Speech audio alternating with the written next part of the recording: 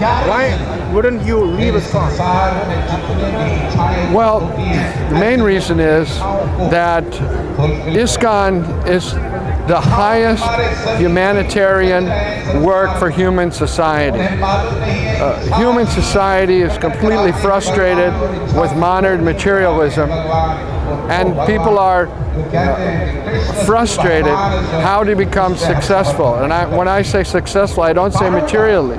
We see a lot of people are successful materially, but yet they suffer from stress, mental anxiety, depression. So many problems are there in the material world.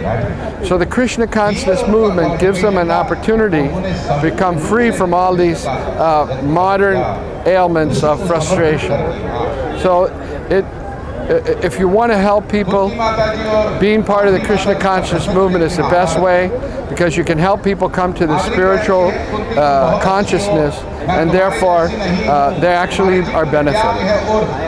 Thank you.